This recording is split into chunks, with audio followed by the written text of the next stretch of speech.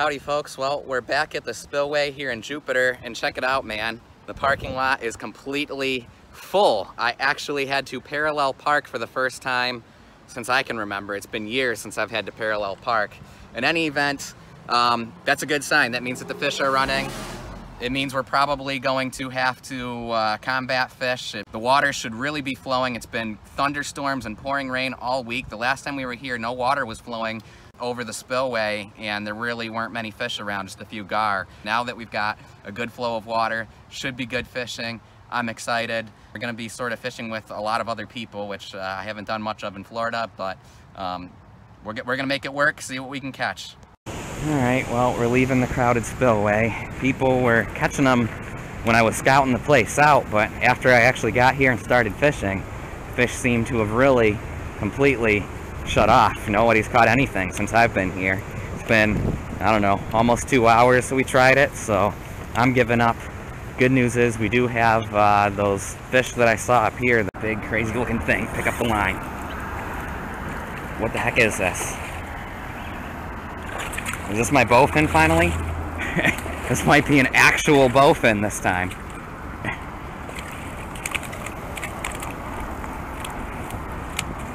If it is a bowfin, it has the potential to bite through the line. Yes, this is an actual bowfin this time. I was wondering what this thing was, man. When I first saw it, I got excited. I was hoping it was gonna be a night fish. Saw this big crazy looking thing. Alright, I think this is my first true bowfin and not a goby fish or whatever that other thing was. A big mouth sleeper goby was what I thought was a bowfin in the last video. I think this one is a for real bowfin, and it's a big one too. Wow. Got him in any event. Eventually, yeah, I was gonna say, eventually he's just gonna bite through the line, and that's okay. He bit through the line there, but that's okay. Cool, our first true bowfin.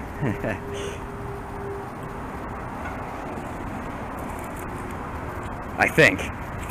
If it's not a bowfin, guys, let me know. I'm gonna post it on Instagram, so I'll probably know by now, but cool. Cool. I caught a bucket list fish today, man. The spillway sucked, but at least we caught something. That one. These are indeed Mayan cichlids. Or are they blue tilapia? No, that's not a Mayan cichlid, that's a tilapia. Ah, that's what's been biting. Or that's what's hanging out there. Cool. These things are really pretty. It's weird, man. I'm figuring out the pattern on how to catch them. You've got to be nowhere near them to catch them. If they see you, they won't bite. They won't scare away, but they won't bite. And if they don't see you, they will bite. These things are so pretty. What a beautiful fish. I'd like to get a picture, but I don't know. I'd have to do it left-handed. My hands are all slimy. Scary too how they look at you. All right, let's let this guy go. Cool. Alright, let's try and catch another one. That was fun and pretty. See him hanging out the whole time right where I'm about to cast. I could see him hanging out right there. And they weren't spooking when you walked up to them, but they also weren't biting. However, now that I'm standing way back here where they can't see me, now they're starting to bite. There we go. So I'm just picked it up. I can tell because the line's moving. I think something's got it right now. Alright, go ahead and set the hook. Yep, one's got it. Cool. The line just moved the tiniest little bit.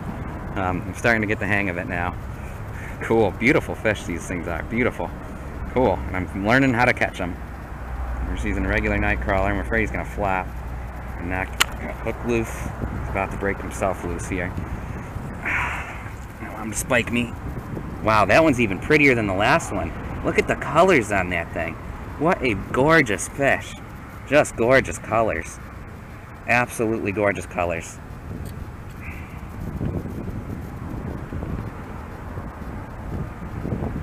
I see he's hooked a little bit better than I thought. And he's gonna find his own way back, I guess. There he goes. Cool. Got another one. They fight pretty hard too. They fight very freaking hard. I cannot believe this is a little fish, guys. This is not a big fish. My drag is not loose right now. He's taking drag. This is not a small I mean, that's not that big of a fish for how much of a fight that thing just put up. Unbelievable. This one, we're gonna take a picture before I start messing with them, just to show Instagram how beautiful these fish are. Absolutely gorgeous. So gorgeous. Man, these things are pretty. There you go, buddy. Beautiful fish on just the tiniest little piece of nightcrawler. New nightcrawler, new split shot, see if we can catch some more. Just to show you guys, I mean, my drag, it's as tight as it is, you know, when I'm bass fishing with this thing, when I'm catching big bass. And big, I mean, an 18-inch bass, oh, there's one on there. While I was talking, he must have bet. An 18-inch bass doesn't, like, freaking take drag like that last fish did. These things are insane. This one didn't fight quite as hard, but we got forceps now to make this whole quick removal process a little bit quicker, hopefully.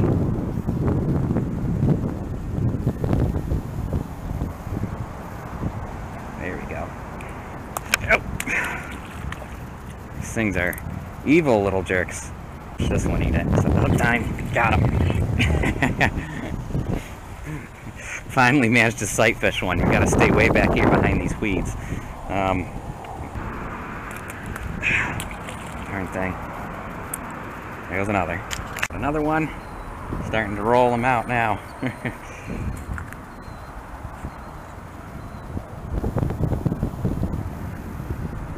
One of these times they're gonna end up getting a dang hook in me. I can tell already. For some reason, these things do seem to be a lot harder to handle than bluegill. Let this one go.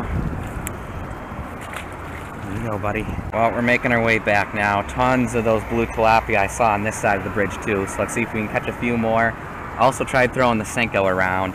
Didn't catch anything on that. And now is if I catch a little one, I'm actually going to keep it and throw it on the big pier fishing rod and use it for snook and stuff on our way out.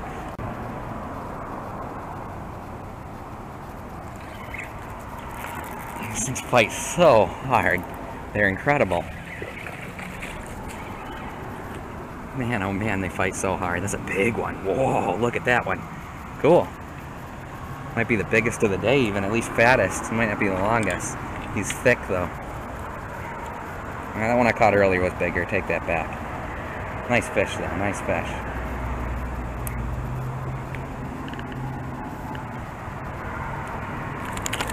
Ouch, dang it, he still spiked me, man. These things are just wicked, wicked, wicked fish. I'm scared to touch it because it's gonna... Ouch, dang it, mother... Fine, go to the stupid water on your own, stupid thing. Ugh.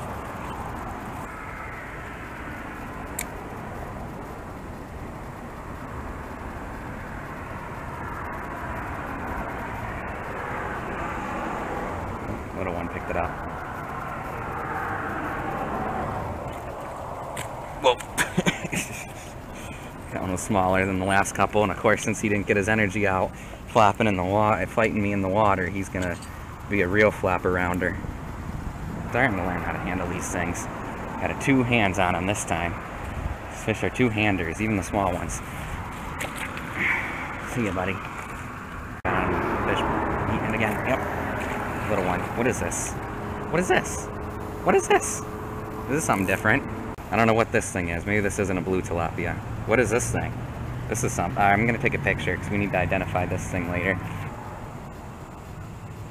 Alright, let this thing go. See ya. Other way. Here you go. Hey folks, I'm sight fishing this one. That's the one that we managed to sight fish. Saw him, cast it at him, saw it was a bigger one.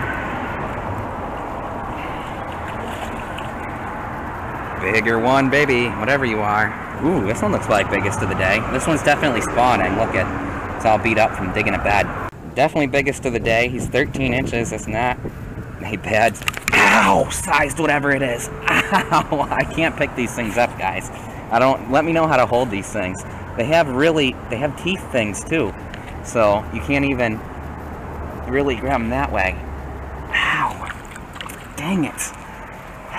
Florida, you know, there's just The stuff out here is just deadly, everything, man. It's not like back home. Back home, this never happens. Rock bass are the only thing that get you back home. We're still bleeding from that last fish, but you know what they say, keep fishing, never stop. Hopefully, we don't get an infection.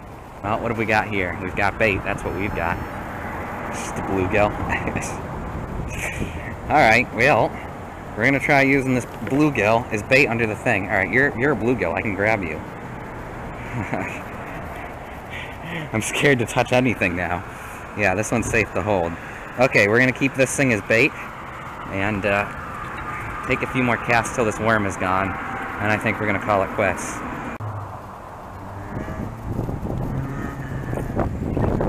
Here we go. Get your energy out, get your energy out, get your energy out. I want this thing to be worn out when I go to try and get the hook out. That's what I want.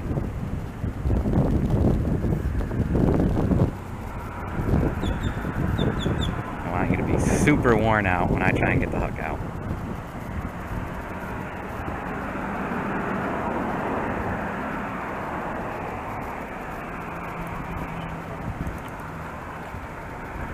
But I don't want you to take me into a snag either.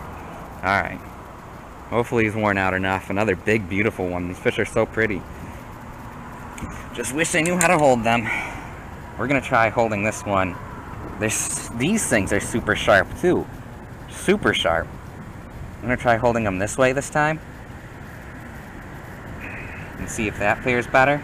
Maybe this right here is how you're supposed to hold them. I need to look it up, guys. Don't hold these things like a bluegill, pushing down on those fins, because that doesn't work. That's like the opposite of calms them down. Now this one, my other hand's all torn up, all kinds of torn up. So this one we're gonna hold it this way and see how that works out. It seems to be working better so far. Alright, we're gonna hold them this way from now on, I guess. Oop, and we just went into the water. Water starts right there, apparently. Alright, I think that's going to be our last fish of the day. We're all kinds of cut up, and I'm ready to call it quits. Well, our bluegill is on there. Unfortunately, he's pretty dead at this point, but it doesn't mean it's not going to work for snook or tarpon or whatever. And let's go try below the spillway one last time, give it one last shot. Alrighty, folks, well, this is our last shot. It's the final round.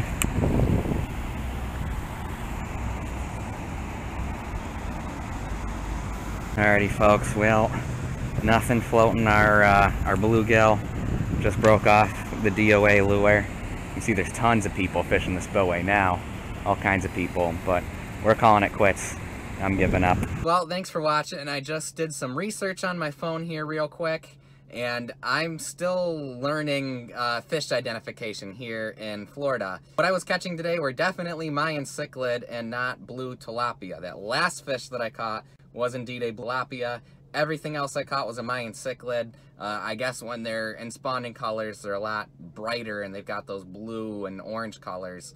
The Mayan cichlids I caught before weren't that colorful. I'm still learning my fish identification out here, obviously, because I got that totally wrong. Also, don't hold them the way that I was holding them. Mayan cichlids are an exotic, but not good for the fish because I obviously kept dropping them, and it wasn't good for me because my hands are so stabbed and ripped apart right now. You'd think I would learn after like the first couple not to hold them by the fins like you hold a regular panfish, but it took me till the end to realize that. Definitely don't hold them like you hold a bluegill, because that makes them freak out and they stab you with their fins, because they don't, like a bluegill, you hold them that way and it's like holding a bass by the mouth. It kind of paralyzes them.